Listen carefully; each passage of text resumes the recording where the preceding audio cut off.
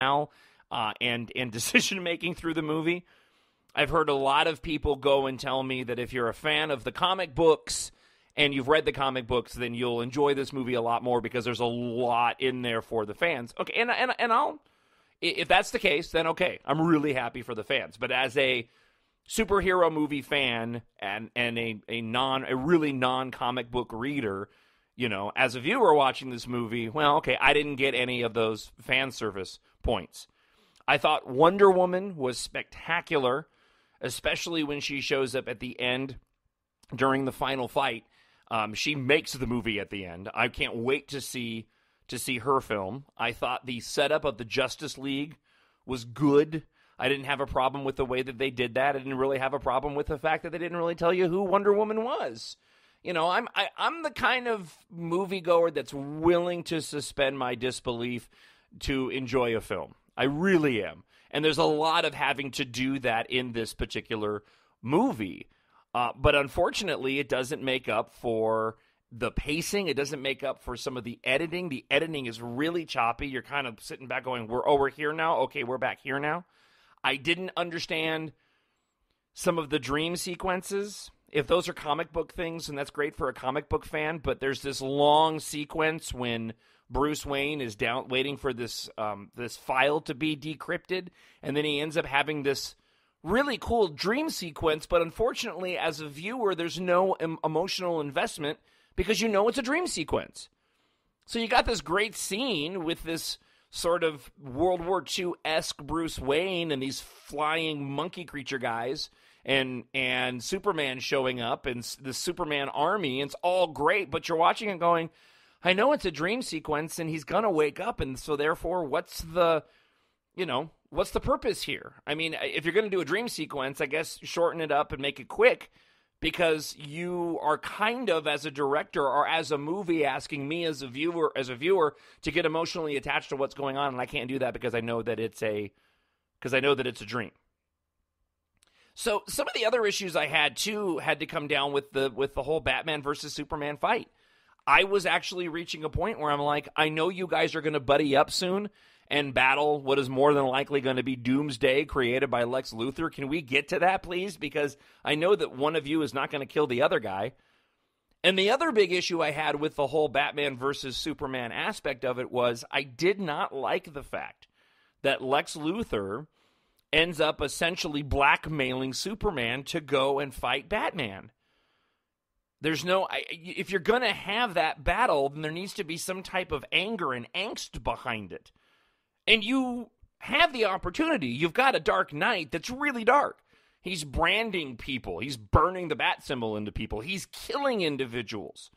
You have a darkness versus light, so you've already got all the reasons in the world for these two dudes to not get along and to fight each other and eventually come together, you know, as a team and then forming the Justice League. And instead, we get a moment where Lex Luthor kidnaps Superman's mom and forces Superman to go fight Batman to save his mom. It's you kind of go, well, Superman, why don't you just go tell Batman what's up? And why don't you two guys then go figure out how to rescue the mom, because you're superheroes. I mean, they eventually do that, but first they have to go and fight. And I'm not emotionally invested in this fight because Superman isn't really emotionally invested in this fight. You don't really begin to believe ever that Superman is going to kill Batman because he's not that mad. I bought how they were able to level the playing field between Superman and Batman. I have no problem with that at all. I liked the way they did that with the shells filled with krypton gas, and that was fine. The battle in and of itself between the two of them was fine. I took a little bit of issue with the transition between Martha and Martha, Batman's mom, and Superman's mom, and that moment where Batman kind of turns.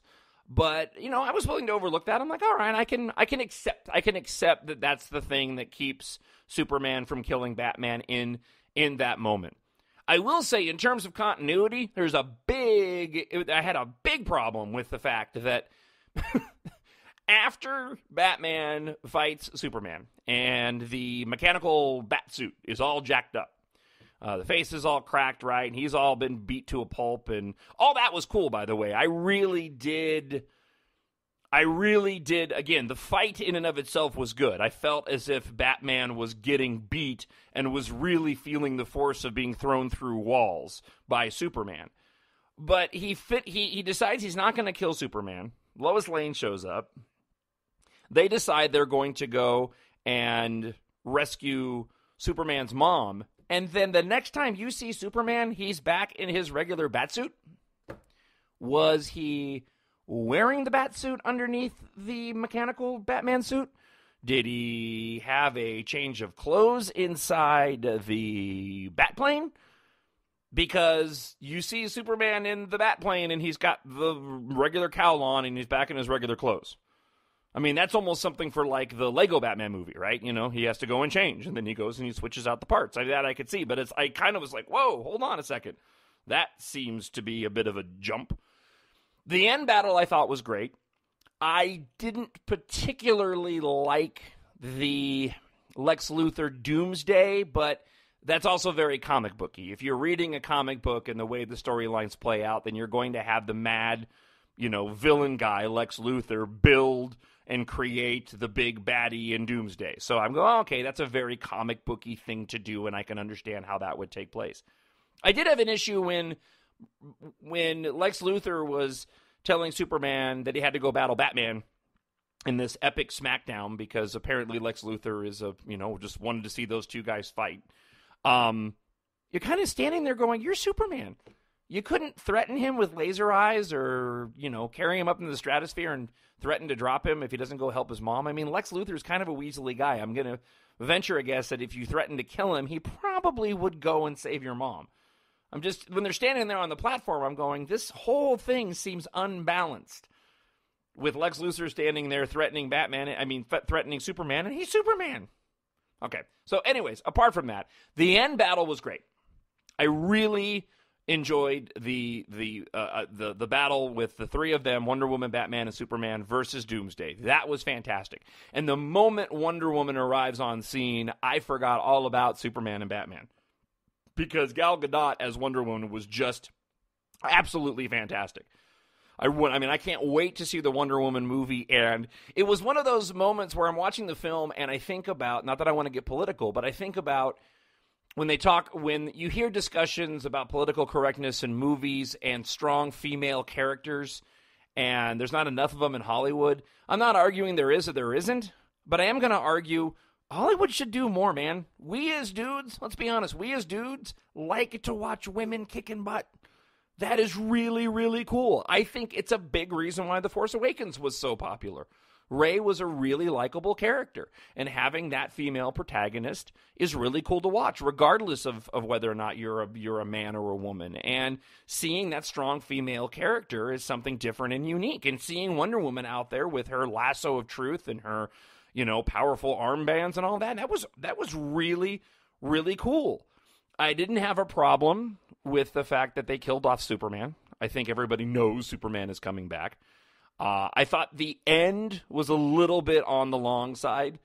I thought that after the battle and Superman was dead, that it took a long time before we got to that final shot of the dirt lifting off of the coffin to signify that Superman was coming back, because you knew you were going to go and you knew you were going to get that. It kind of felt a little bit like the end of Lord of the Rings, where it's like, all right, let's end this already. We're already 2.5 hours in. We can, go ahead and wrap it up now. I did like the introduction the way they did, again, of Aquaman, Cyborg, and Flash. There were moments during that end battle where you see the three of them, and those are establishing shots where you see Wonder Woman, Superman, and Batman, and you begin to sort of imagine filling in the other superheroes in much like an Avengers kind of way. And I go, oh, all right. If this movie is serving as, which it did, a setup for the Justice League, and we had to get past all of this, then it served its purpose. I mean, it took 2.5 hours to serve its purpose, but it does have me excited, more excited for a Justice League movie, not less excited, even though I thought the movie was really, really flawed. So I suppose if you're DC, that's success, right? Batman vs. Superman is going to make a ton of money. I don't think it's going to break any major records, but it's going to make a ton of money.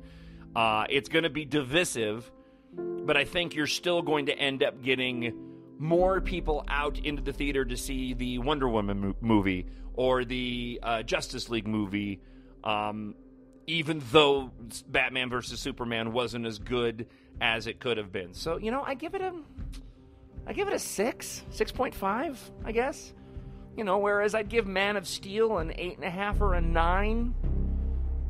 I know I don't want to rush out to see it. I do want to see it again because I'm wondering if upon a second viewing, I will enjoy it more.